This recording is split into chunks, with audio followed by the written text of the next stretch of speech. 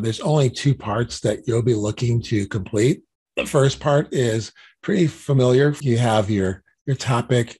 You then put your key learning outcomes. What are the big ideas that students need to have? And then immediately take those outcomes and break them out in terms of what are those skills and facts you're actually going to be teaching in that lesson. And then lastly, what's the assessment for that lesson? How are you going to know that the students have gotten those skills and facts that you have listed that you want them to build understanding or mastery of? Then the next section in this is based upon that information, keep the end in mind, which is something that you were very consistent in doing, is then what are the opportunities? What are those life experiences, those personal life experiences that students have outside of school that could be used to connect understanding of the concepts to the world that they're familiar with or that they know about. So they may not, if they have experience, but they might be familiar with those ideas, or they might be, applications such as if they like to hunt, if they like to play games, if they like to ski, or if they work. We can tie in those type of life experiences. And then, of course, there's also the challenges. When you look at the curriculum and you look at what students know and don't know, what are some obstacles around the curriculum that you think that some students or many students might struggle with? Because this is going to be key for identifying readiness. How are you going to meet the needs of students and differentiate based upon readiness? And of course, the last one is optional. And this is what are the things that you bring to the table that's unique, that's above and beyond your training as a teacher.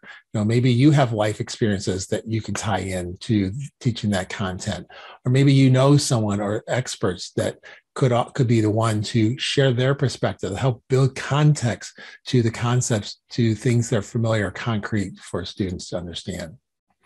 And once you finish that first section, then what you're going to be doing is you're going to be working on this second section. And this is kind of based on what we just did in the first section, content. And now we're creating the processes for our lesson.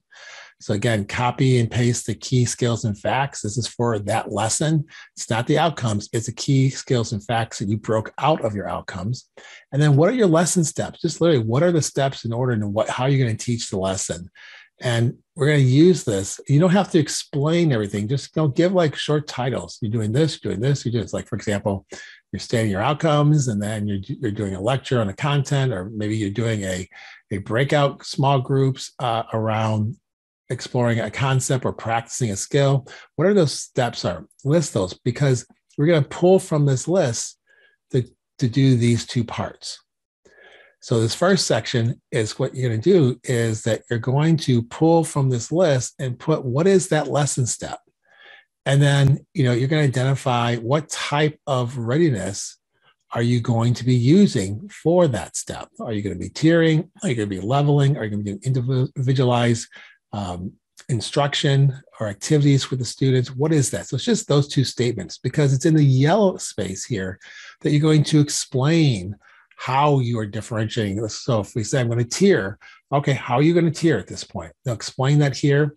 Think about the challenges and opportunities. These are bookmark links that take you back to that section. So you can go ahead and take another review of that. And then, go ahead and incorporate those challenges, opportunities, how you can use that to help build connections in that lesson as you address different skill levels of your students.